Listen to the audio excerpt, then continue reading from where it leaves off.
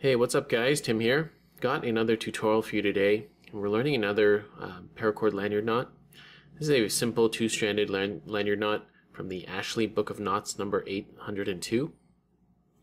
So yeah, this is a lot less complicated than the diamond knot, much easier to tie, and it might be an option for you if you don't have as much paracord to work with and you want a two-stranded lanyard knot. Okay, so we're going to start off with our two strands here.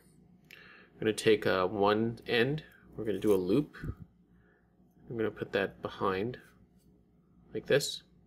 I'm going to take the other strand, we're going to do a loop. We're going to put it in front. Okay, so that's where you should be now. You got one behind, one in front. Then you're going to take the strand on the right here first. You're going to go behind your loop here and go through like that.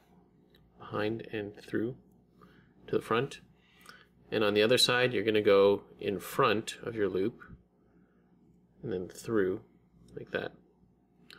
So they both kind of just went around and through.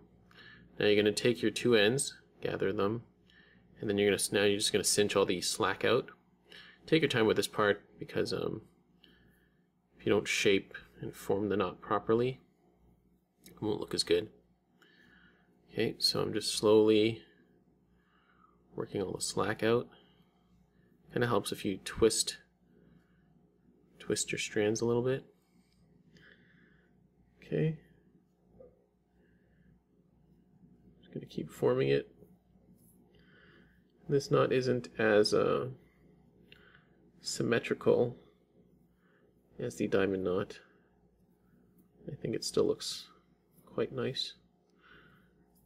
Okay, I'm just going to keep forming, and I'm going to press it a bit.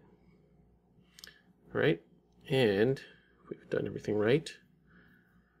There we have it. Okay, this is our simple two-stranded diamond knot, or not diamond knot, paracord lanyard knot.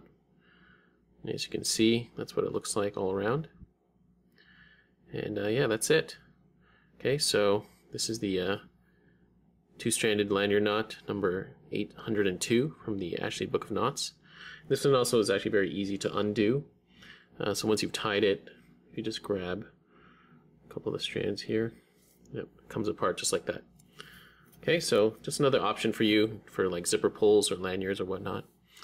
And yeah, that's it guys. So thank you for watching. Hope you enjoyed this tutorial. And if you haven't already, please do like, share, and subscribe. And I'll see you on the next tutorial. Bye guys.